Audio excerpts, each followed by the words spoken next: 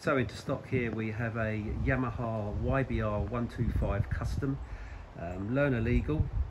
Being the custom model, it's more of a cruiser style, low seat height,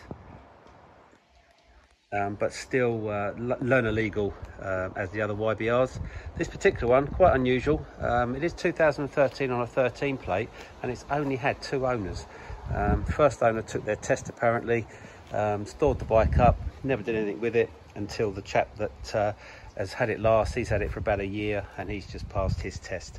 Very low mileage, done around about 2,000 miles, 3 services in the book. We will put the bike through a full safety check before it goes out, and it's just gone through a full MOT and no advisories, so there's 12 months MOT on it. There are a few marks, as to be expected with any learner bike, but there's no dent at all in the tank. A couple of little marks down on the side here which might have been off of someone's jeans where the knee has rubbed it, but nothing too bad. Dropping down to the engine, the plastics are all very good, and there's no marks on the engine itself. Seat swab's all very good. Chrome rack. Some of the chrome has got a bit of pitting going on, and the heat shield is pitted across the top, and there are some scuffs where it's rubbed against something along the leading edge there. But overall, as you can see, it's all in good condition. Front fender, there's no brakes, nothing wrong with the plastics. Tyres are good front and rear.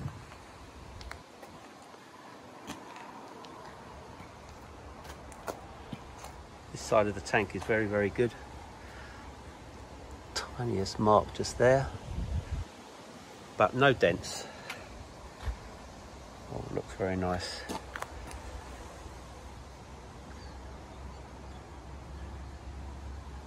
Centre stand and a side stand. Rear tyres very good as well, as you can see. So we'll run across the bike.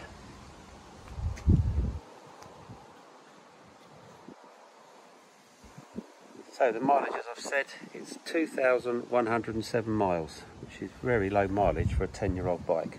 So we'll start it up. Starts on the button.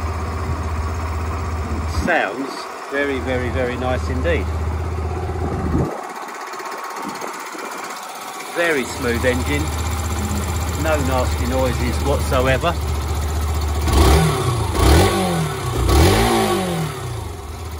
So there we go, a Yamaha YBR125 Custom, 2013 on a 13 plate. It's only a 2-owner bike with just over 2,100 miles, and it's available now.